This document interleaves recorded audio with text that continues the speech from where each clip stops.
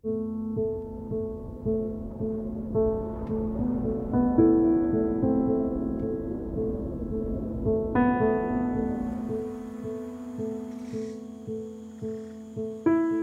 of our world's mountains rise and fall at a pace nearly impossible to comprehend. The slow changes in their elevation, perhaps mere inches over thousands of years, can hardly be measured. They seem eternal, allowing us to believe that what lies beneath is solid and still. To understand mountains, we must view them on the vast expanse of geological time, spanning millions of years. Yet, from this vantage point, some mountains form in a heartbeat.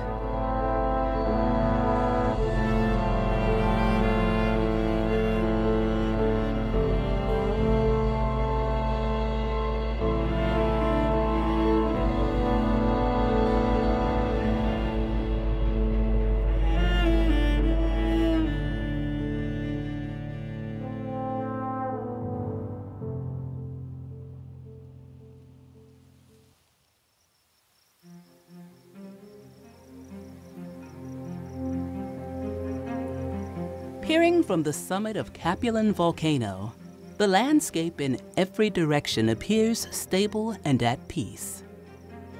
But it wasn't always so. What lies below us was once an active volcano field. The Raton-Clayton Volcanic Field covers 8,000 square miles. More than 100 volcanoes once erupted across this region, some forming from violent eruptions over the course of days or weeks. The truth is that our peaceful lives on the surface of the world exist at the mercy of a turbulent underworld.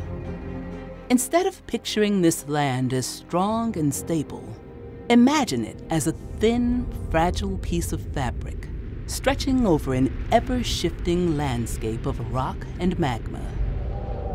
In certain places on our planet, shifts in the Earth pull apart the crust, thinning it and allowing rock to move up and melt, which is precisely what gave birth to Capulin Volcano, one of the youngest volcanoes in this region.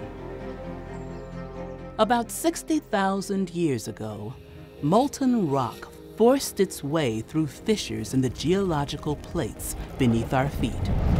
The lava, packed with superheated gas, violently burst skyward, splattering, exploding, hurling red-hot cinders and lava bombs high into the sky. The falling rock cooled and collected around the vent, rising upward more than 300 feet. The cinder cone was born, but Capulin wasn't finished.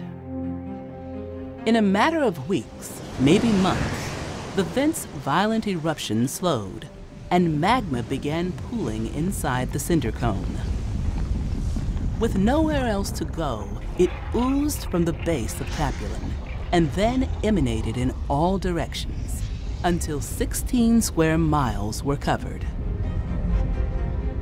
The lava cooled, and finally, Capulin was extinct, one of the most perfectly shaped cinder cone volcanoes in North America.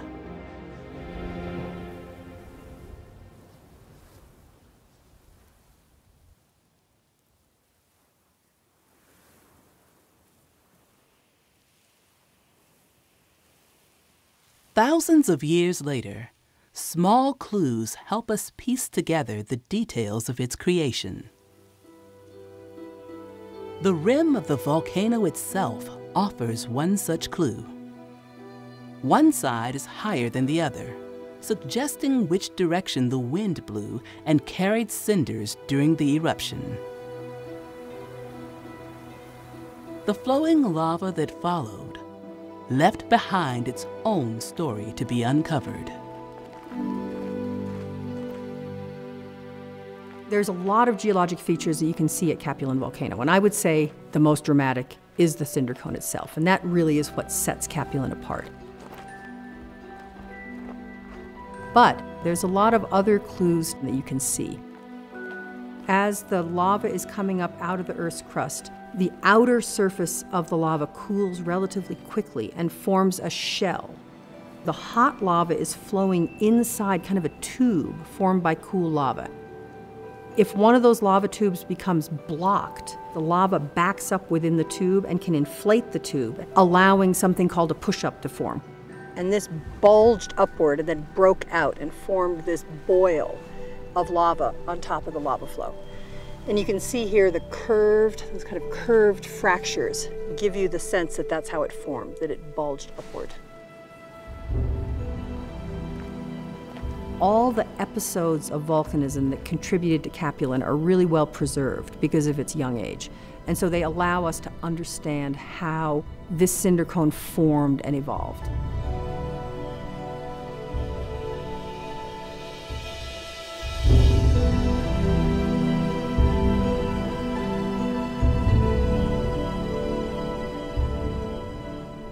Capulin Volcano stands apart as a geological wonder.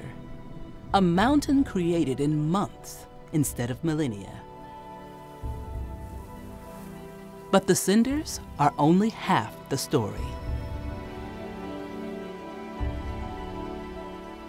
It would take thousands of years for plants and animals to establish themselves here.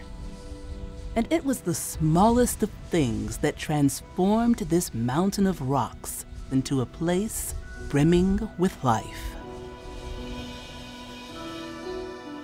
The lichens were some of the first organisms that colonized the cinders and the volcanic rocks at Capulin. And over thousands of years, they were able to begin to break down those rocks and start to produce the soil that other organisms needed to survive.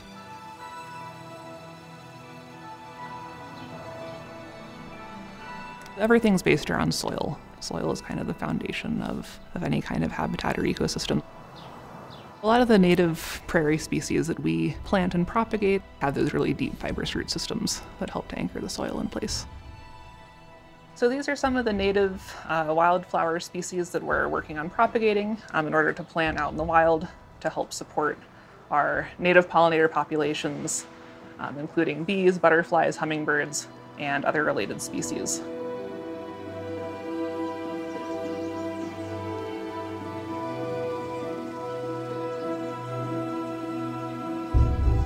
In terms of biodiversity, there are over 73 species of birds, about 30 species of mammals, about 15 species of reptiles and amphibians that have been found here.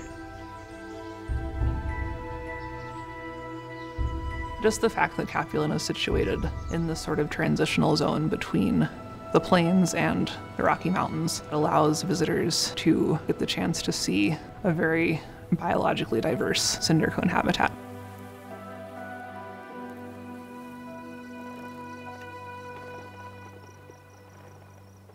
With this plant and animal life came humans. Archaeologists believe that humans arrived at least 10,000 years ago to hunt the huge Pleistocene bison. Thousands of years later, travelers on the Santa Fe Trail would rely on Capulin as an important waypoint, rising on the edge of the prairie. The trail, skirting the edge of the expanding country, was used by the Spanish pursuing tales of gold, by Mexican and American traders hauling commercial goods to and from Missouri, and by pioneers with visions of a new life out west. They would all encounter people that had lived in the region for millennia. The Jicarilla, the Pawnee, the Comanche, the Mescalero, tribes who traced their very origins to the landscape that surrounds Capulin Volcano.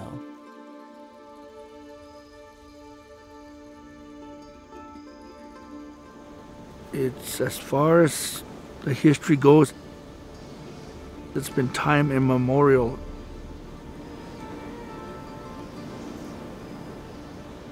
Our people had a far range all the way down into what is now the state of Texas, the Gulf of Mexico, clear up into Colorado. And this was one of the routes that the buffalo did take, coming and going north and south. So that's one of the main reasons why our people did come to this area from the beginning of time.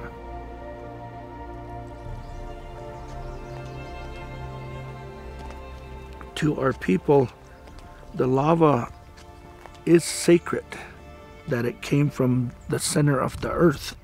And we refer to Earth as Mother Earth.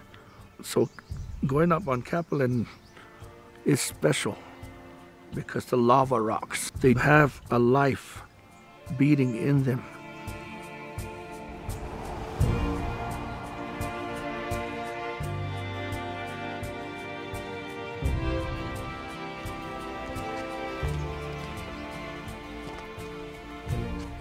Okay, we use this, the sage. This is a narrow leaf yucca. And then here's a sumac plant. We get berries from it. The plants high up are special. These are thought of as being a little bit stronger because they're higher and they get the rain first. They get the snow first, they get the sunlight first. The spirituality of the place is very strong. Mother Earth bore us. It bears the food that we eat, the plants that we need in everyday life, even in this day and age. Every corner of Capulin Volcano offers a small glimpse into the life of an ever-evolving mountain. Whether we come to experience the night sky, the landscape, the summit, or the inside of the earth itself, evidence of change is everywhere. Change driven quickly by the massive forces beneath us, or slowly by the tiniest of forces before us. What appears still is always persistently changing.